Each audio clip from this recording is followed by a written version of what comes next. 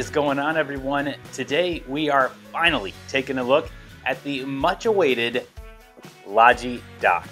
In this video, of course, we'll be unboxing the dock, taking a look at what's included, doing a device overview, taking a look at all the ports on the back, how to set it up on your desktop, because the aim here is to declutter your desktop and streamline that whole setup that you've got in your professional work environment while implementing a professional, certified from Microsoft Teams speakerphone solution. And then, of course, we'll demo using it in a Microsoft Teams meeting as well. Before we get to all that, quick reminder, if you're not already subscribed to the YouTube channel, handy link below, hit the subscribe button, turn on notifications so that you stay in the know, and then hit that like button below if you like the video. And even if you don't like the video, I'll still take a like if you want to throw one down there. Just saying. With that, let's get to the content. Okay, before we start getting everything out of the box, let's flip it up on its side right here. Little note down here at the bottom, we do have that certified for Microsoft Teams stamp, and you do have a little circular sticker on the bottom to keep the box sealed. You want to slice that open with some sort of little blade. Once you do, the front will just lift up. And of course, like we've seen with a lot of other packaging, especially from Logi, but other OEMs as well lately, we've got our getting started, our little how-to guide right up top underneath the lid of the box. We can see that if we want to get more support, more information, we'd go out to logitech.com/support/Logi Dock. And to manage the device, to apply firmware updates, you can go to logitech.com/tune. We will be using Logi Tune to make sure we are at full, the latest firmware version, and that we can take a look at the settings involved here. But we get a little bit of an overview. We're going to be plugging this thing into power. We're going to plug it into our laptop. We'll have that one cable going from the laptop to the dock via USB-C, lightning port for charging. And then we've got a little bit of a how-to down here on how to use the buttons up front for Microsoft Teams, incoming calls, muting. We've got Bluetooth pairing capability. We'll go over some of this, but I just want you to know this is where you're going to take a look for that, where to get started. And please note up top, we can toggle on and off, not just mute, but mute for video. And that does integrate to Microsoft Teams, which is super awesome. And the ambient lighting down below will let us know that a Microsoft Teams meeting is ready for us. So that's a little bit of the how-to. Let's dig into the device. One last little bit of instructions they printed on the box here. We can see that, in order to do the calendar integration so that we get the ambient lighting for upcoming meetings, you do need to get the Tune application and connect to that calendar service in Tune so that that integration is in place. As you may have guessed, our dock is sitting right up top here, wrapped in this paper. So we lift it on out. Got a little bit of tape holding it in place. Tear that tape. Remove our paper. And there it is, our first look at the Logi Dock. With the dock removed, you'll notice we've got these little tabs on the sides. They kind of pull out. They have arrows pointing up. We will use that to lift out the centerpiece. With that center molding removed, that was just there to kind of keep the Logi Dock in place. You'll see we've got our cabling down below, power cable, color-coded USB-C cable that we will connect our laptop to every day for powering the laptop and connecting into all the other peripherals. And of course, our power brick. Last, and I want to say not least, though I'm sure many of us think this is probably the least part of any device packaging, we've got the safety, compliance, and warranty information sitting at the bottom. With all the contents removed from the box, once again, the Logi Dock itself, the USB-C cable with the color-coded purple end that we will connect to the purple spot on the back of the device, here for charging and connecting your laptop, the power brick, and our power cable. In addition to being a docking station built towards decluttering and freeing up space on your desk, the Logi Dock is certified as a speakerphone for Microsoft Teams and other leading collaboration platforms. It features 6 beamforming microphones and provides the ability to seamlessly switch between speakerphone and earbuds or headset through wireless Bluetooth connectivity. With the Zone True wireless earbuds or the Zone wireless headset, you can simply activate them, put them into your ears, or turn on the device, and the Logi Dock will seamlessly switch if they are connected via Bluetooth. With all the ports at the back of the device, the Logi Dock is designed to keep your desktop free and clear of all other cables and wires by routing them out the back of your desktop. The bottom of the device features two rubber strips giving you grip to the desktop surface so that the Logi Dock is not sliding around on the desktop. Coming up to the top of the device, you see our touch controls with volume down and up off to the side here, our answer and hang up call button, as well as join scheduled meeting button. You see the Microsoft Teams logo on this particular model. So when we have an ambient lighting below telling us that we have a meeting waiting for us, we can one-touch join or one-touch answer with that center button. On the side, you'll notice we have mute for audio and mute for video. This allows us to use this button to turn our video off in a Microsoft Teams meeting with a simple tap, and when we're ready to turn it back on, simply tap it again. No fussing with any of the controls on the actual meeting client. Setup is pretty simple. We'll take the power cable, we'll plug it into our power brick. Coming around to the back of the Logi Dock, we'll take that power cable and plug it into the power slot right there at the bottom. And we see that we've got a little purple color-coded slot right here. It says USB-C, has a picture of our laptop, and we've got the purple USB-C cable right here. That'll connect in. Now, other things to point out on the back of the device. We have a Kensington lock slot. We've got a Bluetooth button here to allow us to pair other Bluetooth devices. We've got two USB-A slots right here, one with our lightning symbol. We've got an HDMI port and a display port, so we can have two displays connected at one time. Up to 4K resolution is supported. And then we've got two USB-C ports on the far left side of the back of the device. Coming around to the side of the device, you'll notice we've got one more USB-C lightning port here. Maybe we want to hang a little charger off the side for our mobile phone or some other device we want to charge at the table. Okay, to get our Logi Dock set up at our desktop, you can see that this is already looking at pretty clean and clear because a lot of the cables that may be on the table have kind of been removed in preparation for setting up the Logi Dock. Now, we're going to connect all that at the back. We've got both monitors back there, both webcams, the Logitech Brio 505 and the Logitech Brio. They'll both be plugged in. We've got a unifying receiver for our MX Master 3 down here, and we've got an MX keys right down here as well that will be attached via Bluetooth. And then that's the laptop at the back that will be connecting in and being the brains for the operation. But Logi Dock is there ready to go. Let's go ahead and get things plugged in. And with everything plugged in, let's get the device turned around so that we can see what it looks like as everything is tucked as where it should be and cables are not showing. All right, with everything plugged in on our Logi Dock and it flipped around, you can see all our cables are removed from the desktop. I've used a little mesh cable corraler is what I'm going to call it because I can't think of the right name, to hold all the cables together and tuck them into the hole in the desk that goes down there.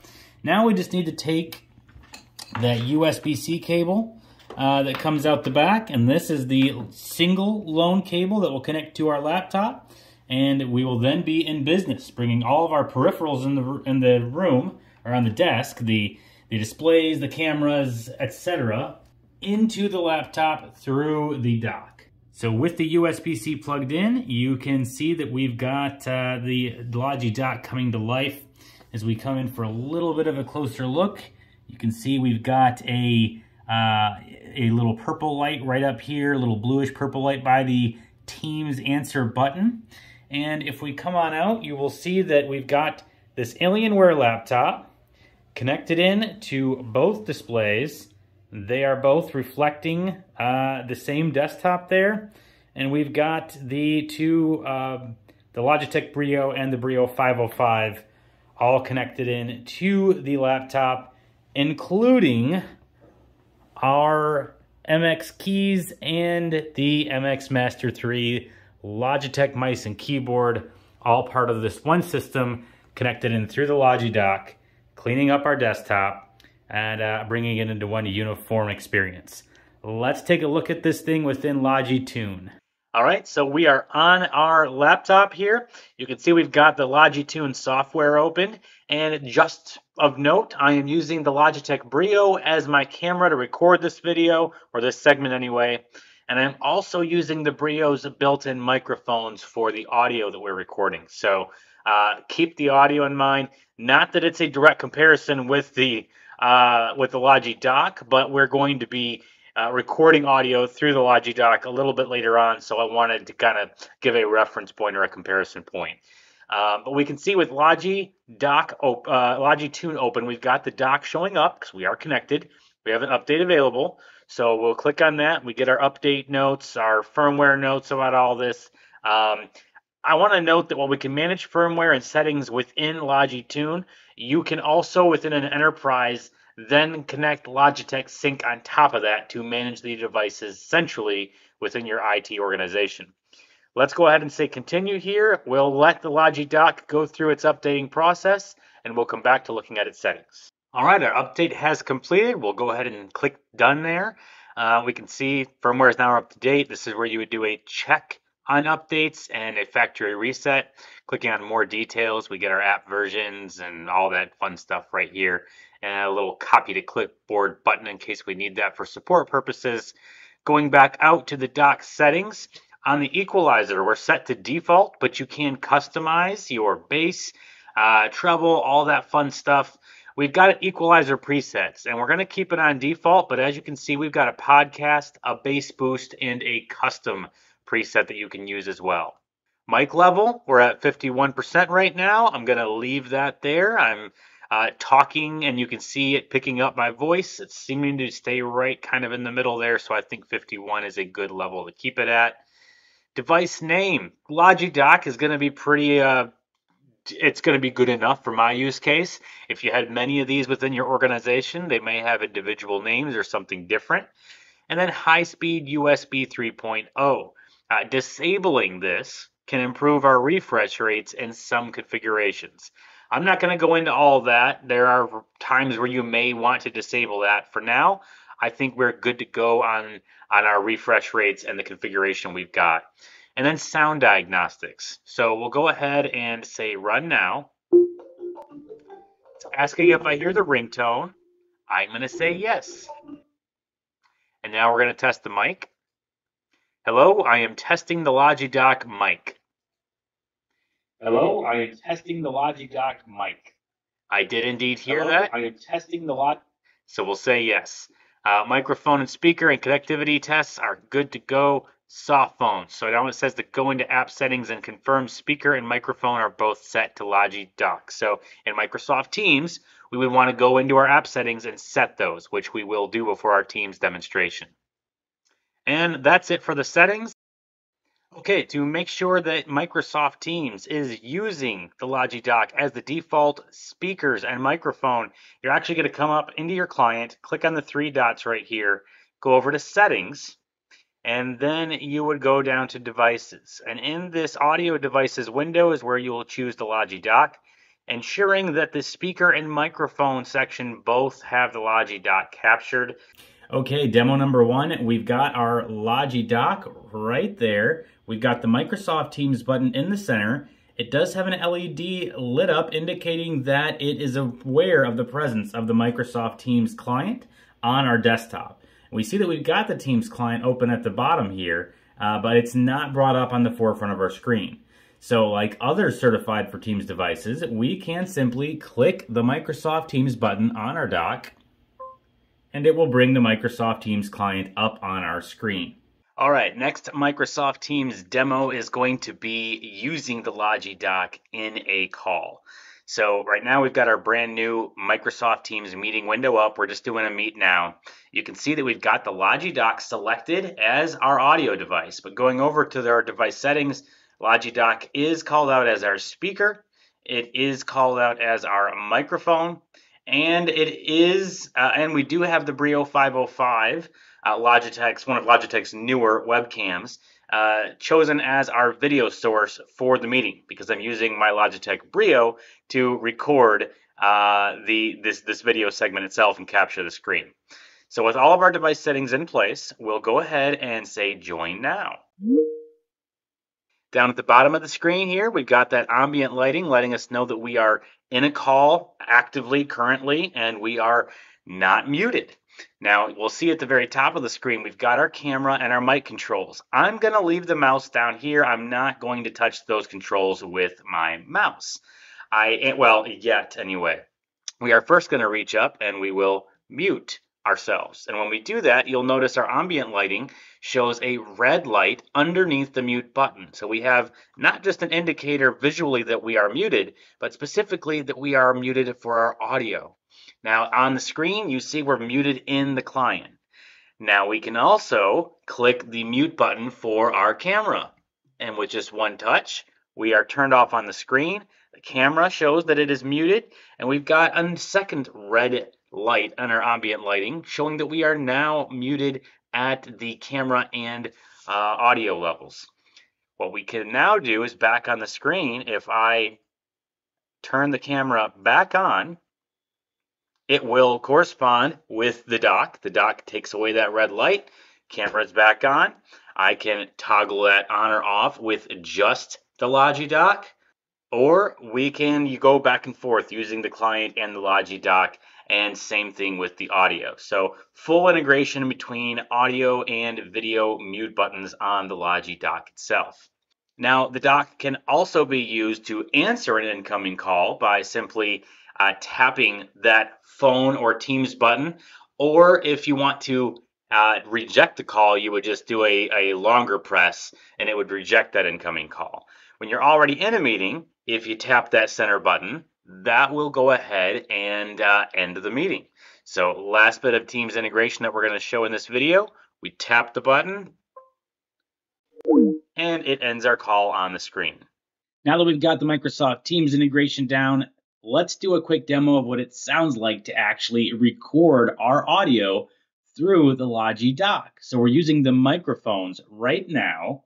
That is what you are hearing, is me speaking through the built-in 6 microphone beamforming array that is on the Logi Dock. That's what audio you hear right now.